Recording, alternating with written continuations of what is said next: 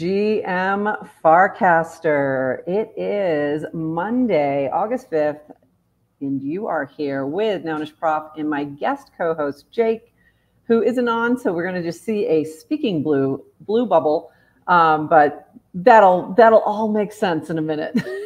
I'm very excited to have you here. How are you doing today, Jake? I'm doing great. It's been a little bit of a rough 24 hours for you and for me and for everyone. So we'll try to do a little disaster episode here and hopefully make everyone feel a little bit better by the end. Exactly. Yeah, we're having a rough day here.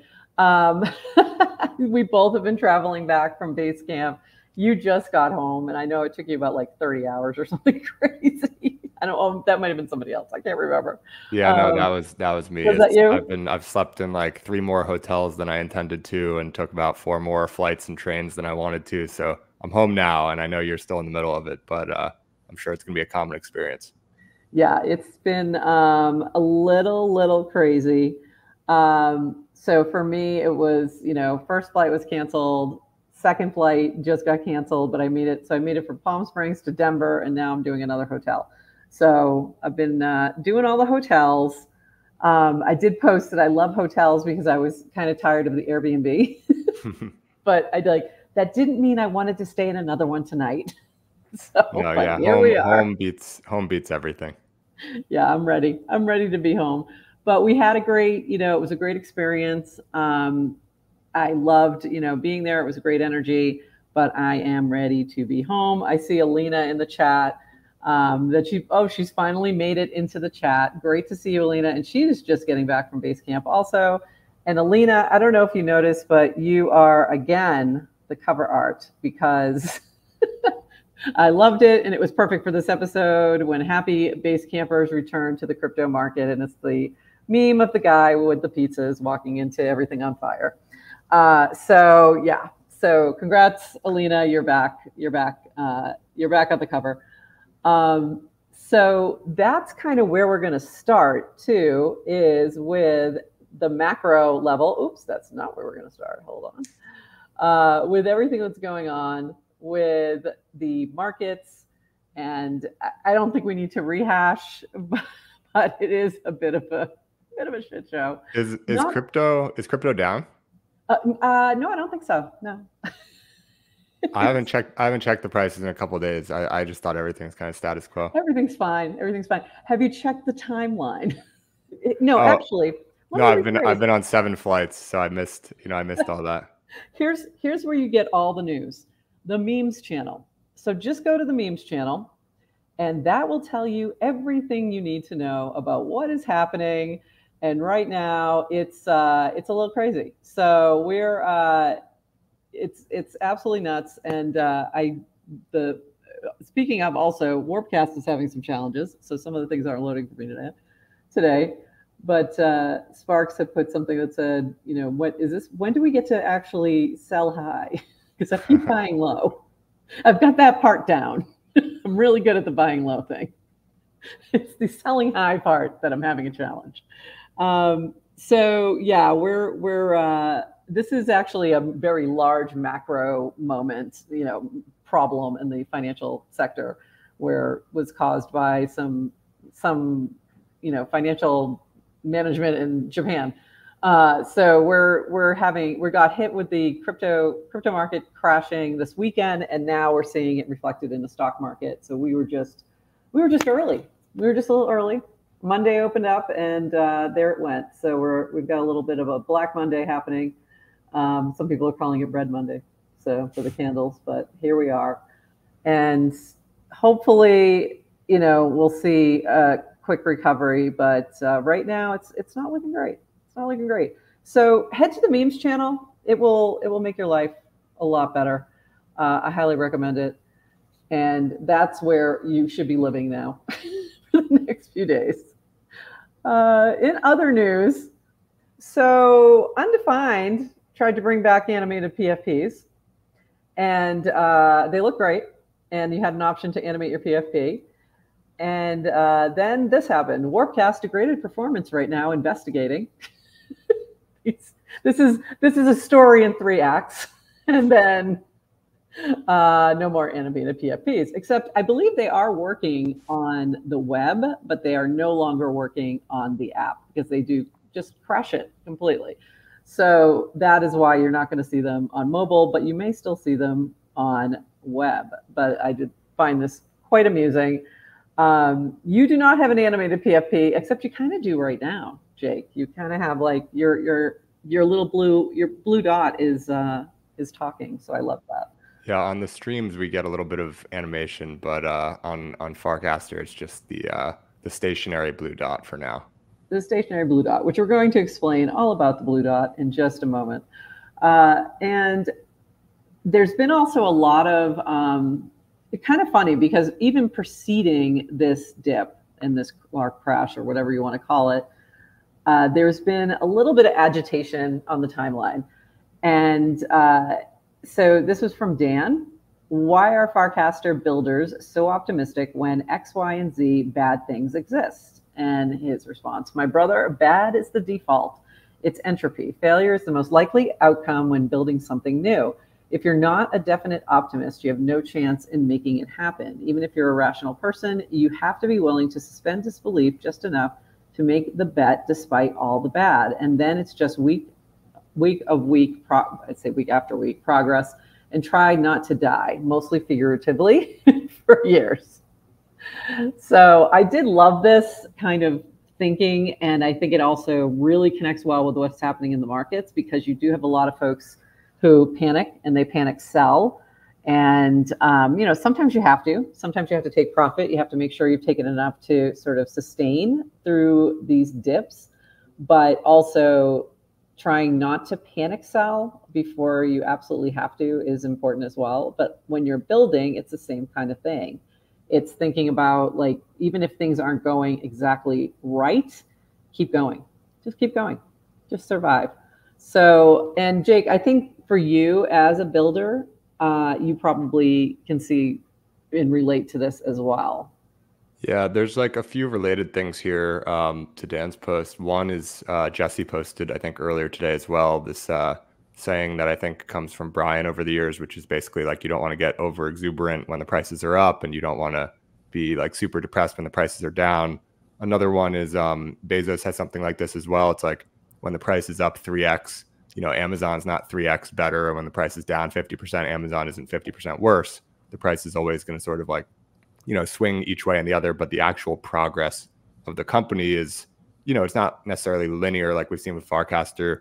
Farcaster had like a huge step up when like frames came out, and it's never, Bitcoin is the same way in terms of price over the years. It's going to be volatile, and there's going to be like big steps up and then flatline for a while and steps down, but you just can't really track company progress or asset progress or anything like that to, the price, because it's just too volatile and it doesn't really make any sense. So I've always said that as well. Like, this too shall pass. It's the good and the bad. It's not just the bad that's going to pass. It's the good too. So I did see that post from Jesse. I didn't get a chance to pull it for the show, but I thought it was right on point and really kind of relates to this. Even though this was a little bit, Dan was kind of talking about something else, but it really does connect all together. So you have to keep going, but also be realistic too, that these things are going to happen, and there's going to be a lot of challenges when you're building something new. Yeah, my version more generally is like this, like the hook that I used to kind of remember is like the worst times get better and the best times get worse, and that's just a fact. Granted, we can't necessarily say as a fact like today is the worst time, so it's factually going to get better. But when it starts getting better, that's you've gone past the worst time, and so it's useful to remember for those bad times, I think. And then I try not to think of that quote too much when the best times are happening. You don't want to always be expecting things to get worse or whatever, but I kind of, use it when things are dark, because if it does feel like it is kind of one of the worst times, sort of a hopeful little hook to remember. We have a little note in the chat here. Darkest darks are next to the lightest lights. It's from Thompson Art. So love that. Yeah, very true. Very true. A couple other notes here. This was from Dan also. Again, it's been a little spicy. It's been a little spicy on the timeline. Merkle just helps its friends. How many times do I have to repeat that most users and developers on Farcaster did not know Varun or myself prior to joining Farcaster? In some cases have become friends because they stuck around early when no one else cared. We've spent years with these people socializing on this network. Don't conflate something that's earned with built with cronyism. And I think that's really important. And I think you've seen a few other people echo it. And I think Cassie said it best. And I think this is a great example where she said, when I joined Farcaster, I was neither an employee of Merkle, nor did I know Dan or Varun. Varun finally got me to onboard after multiple attempts. Conversations led to what I could do for the project, and I became a part of the team. I may not always agree with every decision, but I can definitely confirm firsthand there is no help Merkle's friends bias. And for those who know why I quit CB, Coinbase, they'd know just as well I wouldn't stick around at Merkle if that were the case. So I thought that was probably the best response to sort of that thinking. And I know for me, like there's, this feeling about the auto mod where certain people got a lot of followers. I definitely benefited a little bit from that as well, but I did not know them. It wasn't that. It was just that I was here contributing and they sort of picked sort of those people that were most active. And that's how that came about. So I think that, a lot of times these things are a little bit overblown and, just chill, people, just chill. And then something else here that's kind of related as well. PSA, if you have feedback for us, Farcaster, that you don't feel comfortable sharing directly, consider reaching out to someone I follow, interact with, see if they'd be willing to share it. But stepping back, here's the best way to offer feedback directly preferred. 1, public feedback. Expect a potential reply. If it's small, we'll give you a short answer. If it's longer or larger, there's going to be a lot more weight into how it's communicated and how accurate it is. Are you up to date on everything that's going on? 2, private feedback. Send me a DC. I respond to most of them. Avoid a wall of text cold message as it's hard to parse. Also usually good if we have some public back and forth history first. In other words, and I know you probably do something similar. If you're looking through your DCs and you have a lot of them, you kind of have to, triage a little bit. But if it's feedback, and even if you start it with that, but if he knows who you are and you've mentioned something before publicly, he's more likely to dig in. So they're asking for feedback, but also to, make sure it's productive. One last thing sort of in this section of various things that have been going on with sort of like the spiciness on the timeline from Dan. Why would you build on Farcaster? Frames, actions, clients. If Merkle Warpcast will just clone it if successful. Outside of trading, Coinbase Uniswap, there's no successful at-scale revenue-generating crypto-based business today. 2, the biggest constraint for all crypto app growth is users. There are not enough people using in crypto today. The market needs to expand based on increasing the amount of consumer utility provided. 3, our goal with Farcaster and Warpcast is to get enough scale where developers are able to build meaningful businesses without having to onboard more people to Farcaster and or crypto themselves. 4, separately, if your product is really just a feature of another product, your best bet at building as a business around it is finding the top 1% power users of said feature and giving them as many bells and whistles and knobs as they're willing to pay you for. And 5, we actively try to support other Farcaster apps in the ecosystem, which is absolutely true. And also, I think the other thing to think about too is that, building on top of Farcaster doesn't have to be just developing clients. It can be many things. I think, it's integration into Farcaster. It's even just using that social graph as a base to launch something. That's, what we're doing here in terms of GM Farcaster and supporting builders and what people are building, as well as providing updates on what's happening. All of that relates. And I did see this also from Balaji, which was nice to see. Dan is correct. Products will be built on Farcaster. I want to use it as the social login for crypto for both online and offline worlds, which is different from all pre-existing use cases of other networks. Twitter login is closest, but it's nowhere near as open. So, Jake, I don't know if you have any thoughts on that. And you're building on Farcaster in your way, and we're going to talk about that in just a minute. So, what are your thoughts about why build on Farcaster in terms of for anyone who might be building a project? Yeah, I mean, Basecolors, like we're not directly building on Farcaster, but we're definitely like Farcaster first. And it's super beneficial because you basically get this like seed of a community. For other apps, it might be more useful in that like you can literally create, you know, an Instagram or whatever, and then or TikTok like Dracula, and people's following, you know, graphs come into it. And so like you don't have to start fresh on every new social network that you start. Um, for us, it's more so like, okay, Farcaster and Warpcast to some degree have sort of like done this hard work of curating an initial community from day one that was like really strong, very like builder biased, and just generally good people. Like, I mean, obviously that's like sort of a stereotypical overstatement, but when you look at sort of like the engagement, you know, look at comments and stuff on Farcaster, on Warpcast, it's just a generally more like benefit of the doubt, more like civil, less dunking culture than Twitter. And so obviously Dan and team had a large part in at least seeding that, if not sort of maintaining that over time. Granted, it's not all like completely within their control. And so it's sort of like a good community if you filter that down to like, okay, we're going to launch Basecolors. We're going to explicitly launch on Farcaster first, not just for the initial launch, but like every subsequent feature. Then you sort of like get that message across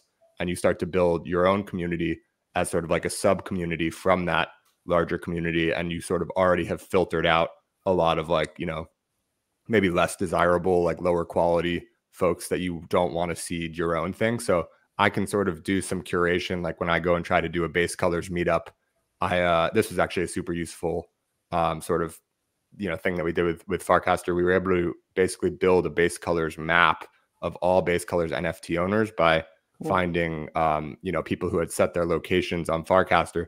So it's just a subset of like the total, you know, Basecolors NFT holders. I forget how many we have right now, but like maybe somewhere around 15,000.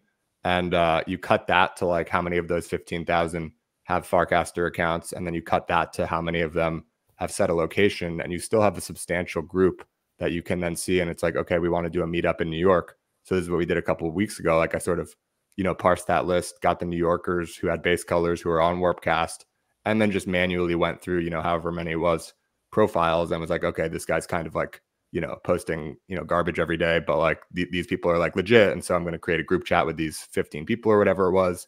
Like 10 of them were able to come, and we had like a nice first meetup that we just wouldn't have been able to really do any of that without Farcaster. So it's super useful. And I think even for, you know, these social network type clients that are building on top of Farcaster, it's even more useful. But in general, obviously, I think we're all sort of rooting for Farcaster to continue to grow and continue to be quality, because it's just a great way for people to kind of seed the network on whatever it is that they're building. I think that's such a great point. And you're like a perfect example of, you're building something. It is not a Farcaster client. It's not, you know, doesn't have major integrations. It could be done without Farcaster, but what the Farcaster social graph gives you is a jumpstart, and it gives you like tools that you can use to really bring that community together that you're not going to get anywhere else. So what you know, that's just really speaks to that why, you know, why would you build on Farcaster? And it really does. All the other tools and all the other builders that are working on it, all of these things are going together, like, you know, Airstack and being able to pull information and be able to pull like all that, you know, data to do those meetups and things like that. So yeah, there's so many different things that I think, you know, make it such a great place to build. And not only from the text side and the things you can, you know, pull from the social graph, but also the people and the willingness to, you know, try things, give feedback, jump in and be supportive, and all those, you know, that founder builder energy that runs through it is special, and you're not going to find it anywhere else. And I think with Basecamp, we really saw that as well.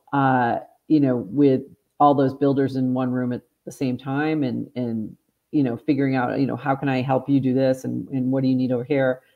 I think there was such a great energy there, and I want to kind of share this as well. You were featured on the big stage.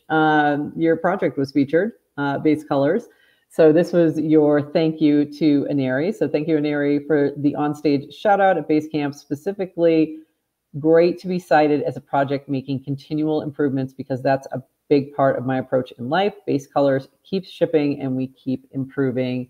We are not a one and done. And I love that. So I want to shift over here really and kind of give a basics of what is Basecolors. Can you chat a little bit about that? And let's talk about, what it is. Yeah, sure. So fundamentally, Basecolors is the NFT collection for every color on the internet. Also, sort of just like every digital color, basically. So there's this, for people who don't know, but if you've ever picked like any color for anything, I don't know if you're a designer or you've just done anything that required you to pick a color on the internet and Figma or wherever it might be, you're basically picking a color from this RGB model. And that's the hex code that you'll see, which is like hashtag, and then there's 6 digits. And when I say digit, that's any value between 0 and 9 or A and F. So it's like a 16-digit system as opposed to 0 to 9 would be a 10-digit system. And so 6 digits of 16 possible characters results in a system that includes 16,777,216 colors. And I've been saying that big number quite a lot recently. I know, I've heard you say, and you just rattle it off. So yeah, I'm trying to like get my time down to where it's like I can say it like super fast and people are like, whoa. But for now, it's like it still takes like I don't have to think about it, but it's just a lot of numbers. So anyway, it's this collection. There's a one of one NFT basically for each of those colors. And so you can imagine, the color black, which is the hex code 0000000. That's going to probably be considered pretty, valuable. People use the word like rare. I try not to use the word rare because they're all technically the same rarity. Like they're all one of one, but there's only one black and it's pure black. And if you click that blue address there, it'll bring you to OpenSea, where you can see that the owner of pure black is Phil.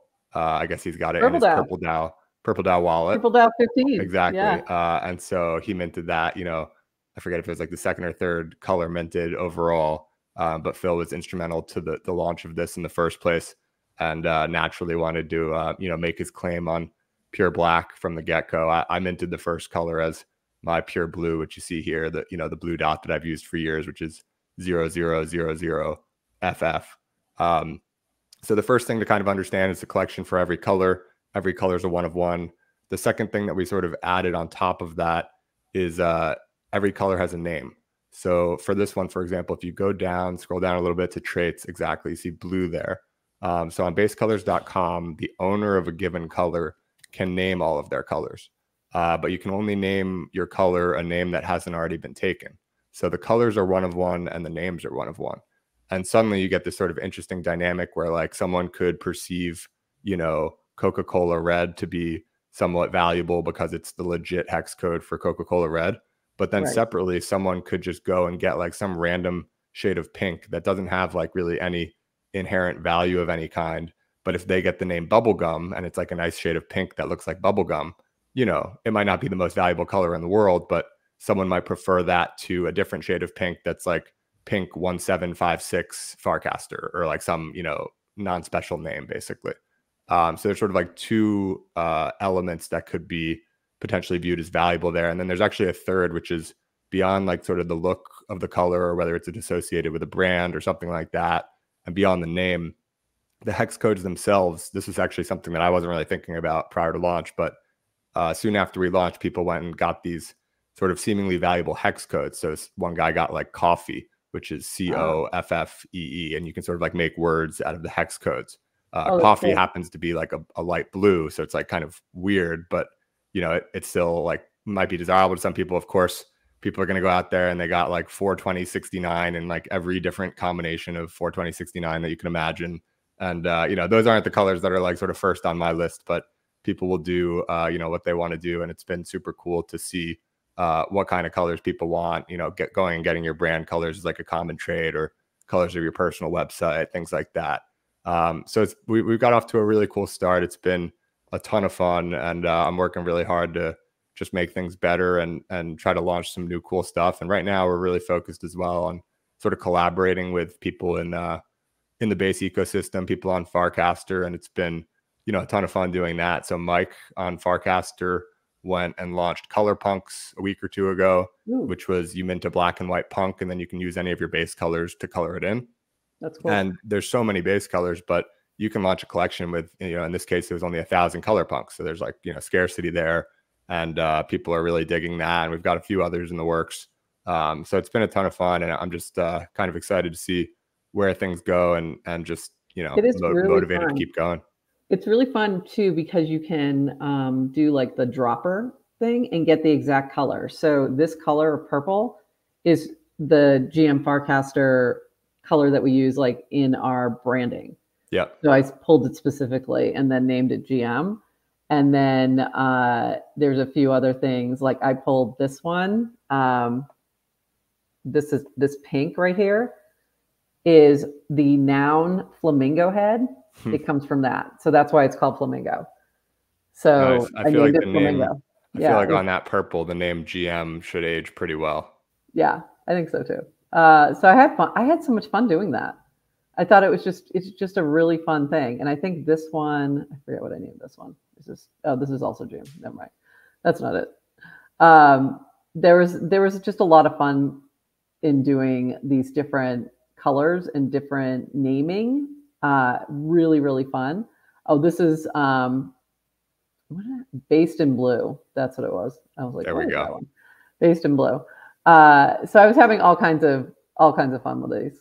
And I pulled that blue from Base as well, like something they had done. So I was like just having fun pulling it. But one of the things you did that I thought was very smart was you like targeted some folks on Farcaster and sent them a color and named it after them.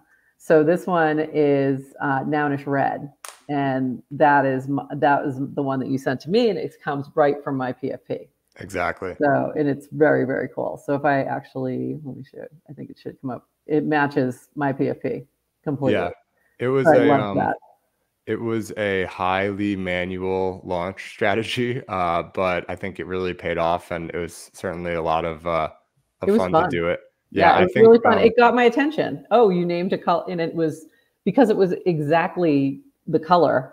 It really got my attention. I was like, oh, that is cool. That's really cool. And I want to go in and name some colors now. So I had a lot of fun with it.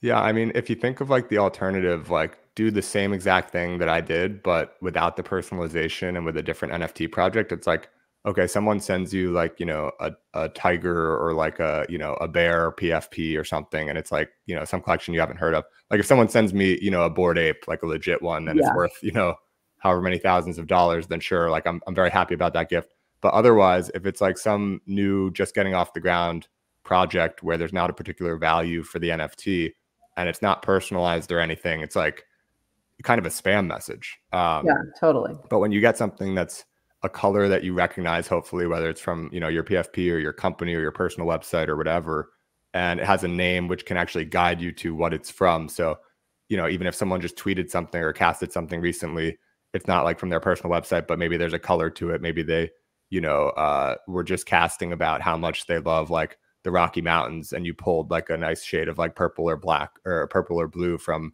the picture, and then like name it Rocky Mountains. They could be like, oh wow, like he really, saw that I was in the Rockies recently or something like that. So it was a really nice gift, and then it actually informed sort of the third feature that we added on top of just buying and naming colors, which was gifting colors. And so now you can go, if you have a color and you go to basecolors.com and you look at your colors, there's this big gift button that you can click, and you can easily send a color to, someone who, their ETH address or whatever, or their ENS name. But alternatively to that, we wanted to build everything in a way that literally like anyone could do. Like you don't have to be crypto native at all. So if you come to the site without a wallet, you create a smart wallet using Face ID in about 10 seconds. You can then pay for your first color with credit card. So you don't even need to load it with crypto or anything. The naming of the color is a free transaction, and we sponsor gas. So again, you don't need any crypto. And then if you want to go and send a gift, you can click the gift button, and there's this gift with link option that just generates like a standard link as if you were sending someone a link to anything. And you just text them the link, and they just click the link and they're good to go. And it's like this super easy process. It's actually using the same technology that Coinbase uses for the, text USDC sort of feature that they have in their wallet. Cool. And so the goal was to have the website be totally engageable for everyone. But, I'm not blind to the fact that a lot of our initial users will be crypto natives, and hopefully those are the sorts of people that can then go and spread it to their non-crypto friends. But I think it's been a time, you know, I've onboarded so many people on chain using Basecolors that, That's really cool. you know, I've been friends with for a long time, and like I've been into crypto for a long time, but I just never really had that thing that I felt that I could share with them to onboard them. I told them to go to Coinbase and, you know, buy Bitcoin and buy Ethereum or maybe some Solana or whatever, but I never actually got them on chain because it just wasn't really feasible. And now with Smart Wallet and something very simple and easy to understand like this, it's a walk in the park, and it's been really great to be able to, you know, do that with my own product. So you and MoshiCam are both doing some cool things like that, where it's very, it's going to be very attractive to non-crypto folks. And I think the easier that you make it for the onboarding process, there you go. You know, it's going to be, and I loved hearing everything that they're doing with smart wallets and sort of the development there. I think that we're going to see a lot more opportunity for folks to kind of come into the space and have it be a lot less friction in doing so. And that's a great example. I love this post that you had here, the joy of receiving 1/1 color as a gift, personally selected and named. And this was from Pallowhead, who received a gift at Bitcoin, just sent me the base color for my FID. He even gave it my name, grab his FAR card to get amazing surprises as well. So I thought that was kind of cool. And all this like sort of gifting things. And I did also just show Tori, who's in the chat right now, dropped in her the hex code, and I popped that in there so we could see her color. But she said she still has to name it. So Tori, you got to go give it a name. It's time to give it a name. Yeah, that color's begging for a name. That's a nice little yellow there, maybe a little green involved, and just waiting to be named. Yep. So you got to go give that a name. So chat, help Tori name this. She needs some help there. I think it's really fun. It's just a very fun thing. Like I was thinking today, like even we could be doing, colors that represent that day. So obviously this would be a little dark, but since black is already gone, Phil needs to rename his color to just August 5th, 2024, or something like that. August 5th. We're just going to call it August 5th from now on. But I just think it's a really fun project. It's something definitely worth checking out and sort of diving in. And I think I was just thinking today, I'm like, I should go just play around and name some more colors. It's a lot of fun. Yeah, so the gifting is so good. Like you saw, it's so smart. Yeah, it's fun. You know, that tweet, which was the guy like getting the gift from someone else. And so I've obviously sent a lot of gifts, and a lot of people have received gifts from me. But the sending of gifts, you know, not quite as popular thus far. But if you try it once, it's like almost addicting. It's like, you know, the colors cost, I'm used to saying, you know, around $3, but today it's probably like, closer to $2. Exactly. And sale on Basecolors today. I didn't even know. Yeah, the colors, it's a 30% off discount. You know, we didn't necessarily control it, but it is what it is. So you got one way to look at this right now. I mean, like, what else can you do? You know, so I think that's a great way to look at it. Lots of things are on sale. Go get them. and like how many gifts that are literally less than $3 can you send that are like actually meaningful, actually create like an emotionally positive response? There's like very few things. They usually require a good deal of effort. So like, you know, you send someone a letter that costs you, you know, the piece of paper, which is trivial. It's basically nothing, or a postcard or whatever. It's even a postcard is probably more expensive than a color. But whatever it is, like the value comes from what you're writing. But here it's like, it's not even that much effort. You just, you know, mint the thing, give it a name, and send it over, and you're good to go. And you don't need to send it in the mail or anything like that. I think it's an interesting digital gift. I'm not really familiar with any digital gift that is as cheap to buy and as personal and meaningful to receive. You know, if anyone has any ideas, I'd love to hear about them, because there's probably things that we can learn. But it is really a meaningful gift for whatever reason. I mean, not for whatever reason, I kind of know why, but it's cool. And so receiving them is great. Sending them, in my view, it's even more fun. So people should try it out. And I love gifting things, so I know that's going to be something I'm going to be doing. And I was just thinking so I've got my mug that I picked up yesterday. This morning at the airport at Palm Springs, because I love the architecture there. So I was like, oh, this is perfect. And I need to go like pull one of these colors and name it Palm Springs or something. Yeah, I need to, I think the way to do, I need to like facilitate that a little bit on the website, but I think the way probably is to have an upload image button, like like right where the other color picker options are. And people can upload an image and then use the eyedropper that you mentioned earlier to figure out the color without having to, you know, leave basecolors.com or do. That would be cool. Because I think the way I was doing it was Canva. I think I was doing it like in Canva and pulling, like using their dropper, pulling the hex code and then putting the hex code in. Yeah. I think that's what I did. The like power law winning things that people are having to go outside of basecolors.com to do for the sake of, you know, using base colors in an interesting way are things that we probably want to pull into the site. I want to keep it like super minimalist, but I think having an eyedropper on site is the move, and having an image upload to be able to use that is probably the best way to do it. I think that would be great. Yeah, it would definitely make it a lot easier. But I was like, okay, I know I can figure this out, and it just took me like a little bit to like, okay, now I know how I can do it. Just go to, because I was like, how did he get the exact color of my PFP? I got to figure this out. So I was like, okay, Canva, I'll get the number. So that worked, but it works great to do it that way as well. And that way you can get like a meaningful color that's, you know, meaningful to you. Yeah. I do have a question, like what sort of inspired this and drove you to want to create this? Yeah.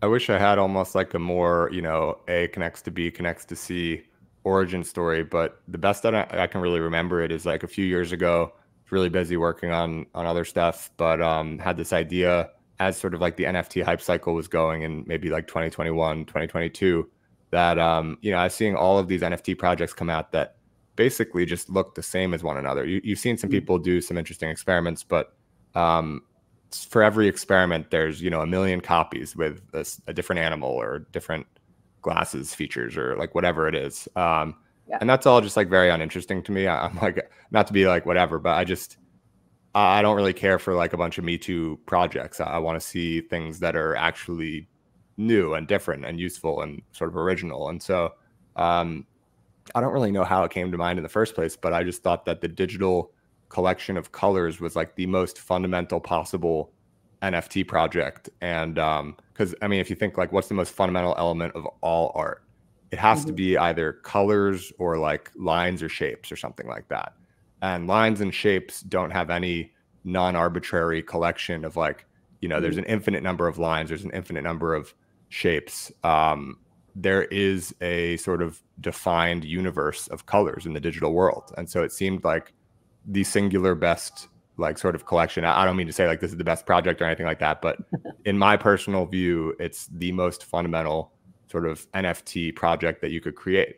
And once I sort of had that, it's really a collection of one-of-ones too. Exactly. Really cool. Yeah, and these days that's pretty cool. Yeah, it's truly non-fungible. These days you see a lot of NFT projects come out, and like the only thing non-fungible about them is the token ID. Like the art is actually the same for all of them, and that's not all projects, but that's a lot of projects. And in which case, I wonder like why they're not just fungible, and maybe that's why a lot of them are becoming fungible now, and fungible tokens are becoming sort of more popular, like these meme coins on, you know, pump.fun or whatever. If there's nothing non-fungible about it, just make it a fungible token and have fun with it or whatever. So anyway, it sort of started there with what if you had an NFT collection for every color on the internet, and then sort of, you know, quickly finding that the RGB model, which is sort of the universally accepted, you know, collection of colors, had 16 million and change. That also introduces an interesting element where most of these NFT collections have, you know, 10,000 pieces or 1,000 pieces or something in that range.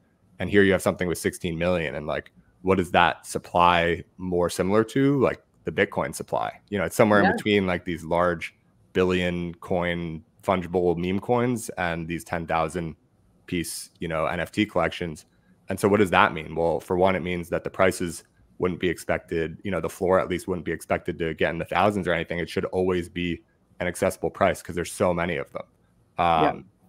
And that wouldn't have worked on Ethereum. So I felt very fortunate, even though I had this idea 2 or 3 years ago, I actually don't think it would have worked even really a year ago. It sort of required, it had to be built on an L2. And I think Base is great. Obviously chose it for a number of reasons, which, you know, I could talk about, but most of the people here probably just get it without me having to describe it. It would have been viable on something like Solana or something as well, or Optimism or whatever. But I think Base, I'm really excited to be betting on Base by building this. And then, smart wallets was also critical. And smart wallets are only like a month and a half old or whatever.